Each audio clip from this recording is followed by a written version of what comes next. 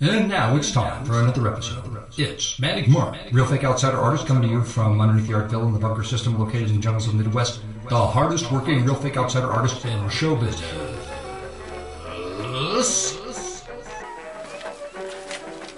Alright, it's Manic Mark with another redo. And in this case, it was the cat painting. The cat that played with firecrackers and blew himself up. I didn't care for that. But I like the name Debomba. So I thought, well, I'd make up this story about this Italian kid we knew in the neighborhood, Tony Debomba. And Tony was the only one in the neighborhood, and this is based on this kid I knew, okay? He wasn't Italian, I don't know what the hell he was. But anyway, it doesn't matter because we're all one under God, right? We're all his critters, okay? So Tony Debomba was the only kid that you'd go to his house and his parents would like get him fireworks, you know? So, you know, Tony was always showing off with fireworks, and he had an M80 one day and blew both his hands off. Something like that. Anyway, here's a kid with his hands blown off, and there's Jesus, like, oh, what do you say? Like, when somebody blows their hands off, like, Jesus. Usually when you hear the story, that's what you say. Like, I had a cousin, Richard, and we had this hill where I grew up.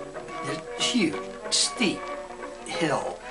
And he rides his bike down this hill, right? I mean, it's a long-ass hill, and you get going really effing fast down this hill. And what happens at the bottom of the hill, where the road tees into another road, and across the road is the brick wall of a factory, right? Well, of course, his brakes give out, and he slams into this effing building like this, and shatters both his arms, right?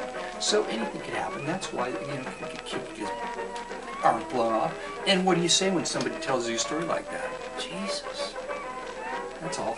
So there you go, Tony Debomba, and all the sparkly stuff in, like, you know, it's like a kid, like, you're just attracted to things that blow up and sparklers and fireworks. They're just like diamonds, you know, like just treasure. So that's why I put the rhinestones on this one.